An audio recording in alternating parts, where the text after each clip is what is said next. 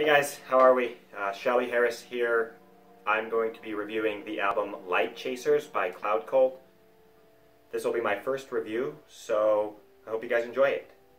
I first listened to this album a couple weeks back, and it was really interesting because I was just about to have a baby. The baby's been born now, and so on the second repeat of listening through the songs, it's been an emotional experience. Real sentimental. The reason why is this album by Cloud Cult, Light Chasers, was composed by Craig and Connie Minowa. They're this group of hippies that formulated this band that really focuses on this concept art in terms of music. And this album, Light Chasers, was made right after they lost their 2-year-old son unexpectedly back in 2002. So when they were composing this album, they did it on their geothermal farm in Minnesota, and you really get this hippie instrumental indie rock feel, experimental sound from it. Each song, it's a 16-song album, and each song has almost a base title and then a secondary title after that. For instance, you'll have songs on the album called The Strength, or The Birth, or The Baby, or The Battle. And metaphorically, this album, Light Chasers, speaks to the mission that we are all on, which is to understand what we're here. Why are we here on this planet? What are we doing?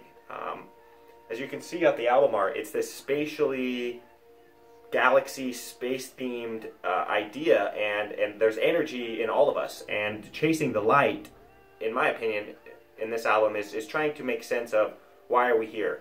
Try to explain what we're doing on this planet, and as you can guess, I mean, experiencing a tragic loss such as losing a child, which is something that no parent can really understand how to cope with, is a time to is a real awesome time to, or not awesome, but real poignant time to look back and reflect and try to understand what we're doing here. So I kind of want to jump through each individual song on the album, spend a little bit of time there, and then I'll wrap up with kind of an overview of the sound, what I think, my personal thoughts, and then give you just a little rating at the end, okay?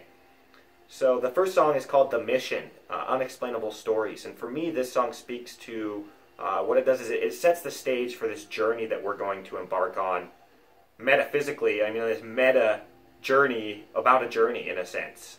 Then you get a song called The Departure, and then Today We Give Ourselves to the Fire.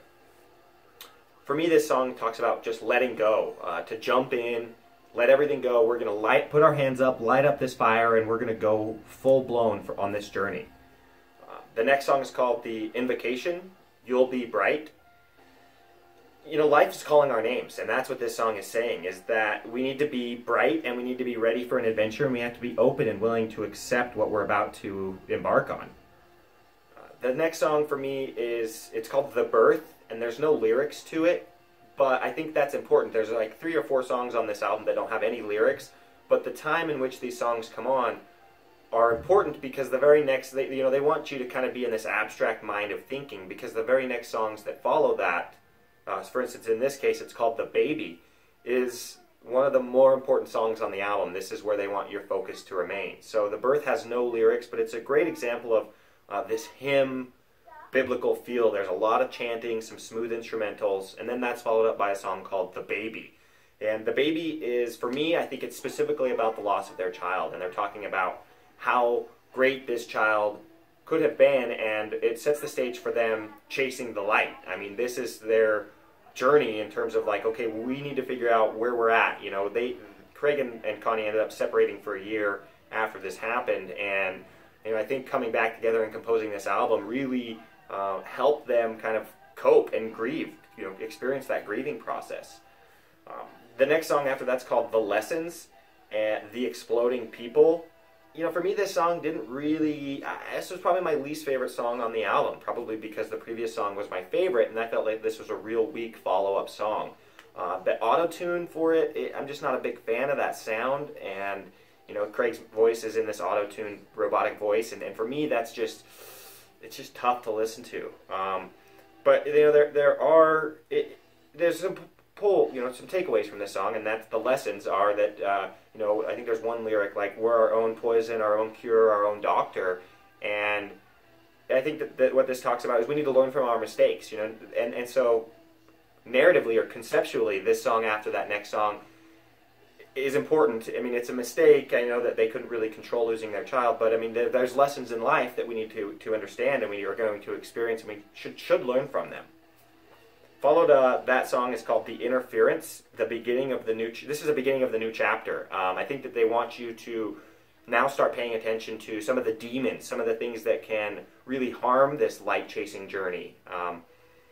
From there, you get a song called "The Battle," a room full of people in my head. This song was really abrasive, it's loud, and I think the important part of that is to set the tone for understanding that there's going to be a lot of things going on, and it's, there's conflicting thoughts or emotions, and you kind of have to compartmentalize those and separate them. Followed, the ninth song on this album is called "The Escape," Running with the Wolves. This is one of my favorite songs on the album, not specifically because it talks about running away naked from your problems, but probably. I think all of us experience that at some point in time. We just want to throw our hands up and say, the heck with this, I'm out, I'm leaving, I'm giving up, I'm done, and I think that's a normal part of life, and that's being able to recognize and understand those moments are important because you don't really want to do that. But maybe the idea of doing that is what's important, is maybe even just taking 15, 20, maybe an hour, or even a day to check out and experience that's okay, but you can't, turn into some hippie bum on the streets, or, in these guys' case, maybe you can't. So, obviously they got their things set up in their life to kind of be these hippies and get away from the world, but all of us kind of have those experiences that's where we want to go. The next song on here is called "The Acceptance," and I think this is making it, is a poignant song about understanding that we're responsible for our own actions. We have to accept things where we may not be where we want, or we may not have what we want, or accomplish the things that we wish we would have accomplished, but we have to accept that and to understand that that's part of the process. That's part of this light-chasing journey that we're on. The 11th song is called "The Guessing Game." Again, this one has some auto-tune. This is going to lose some points at the end of the review for this song. I'm not a huge fan of the auto-tune, and I'm not going to spend a whole lot of time talking about it. But the next song is called "The Strength, Forces Unseen." I really like this song. I think it's a great follow-up song to the previous song. It's this anthem for perseverance. Craig even says at one point in there that he's going to fight. He's going to prove, that this is I'm strong enough to battle this and to handle this. The 13th song on here is called "Blessings." Again, there's not a whole lot of understandable lyrics in this song, but it really talks to this biblical hymn type feel that they have going on. There's some big drums, it's real melodic. It feels like you're at this event horizon, and it's towards the end of the album, and so I think that this is like one of those songs that they really want things to set in. They want you to take a step back, reflect, understand what's going on, and let everything kind of sink in. 14th song on here, "The Awakening." It's called "Dawn" as the other title.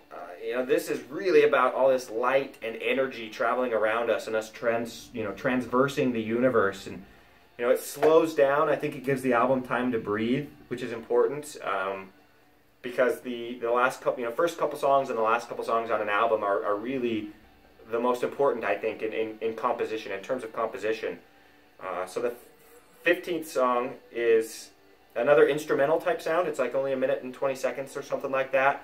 So it's letting things kind of soak in one more time, and then you get what's called "The Arrival."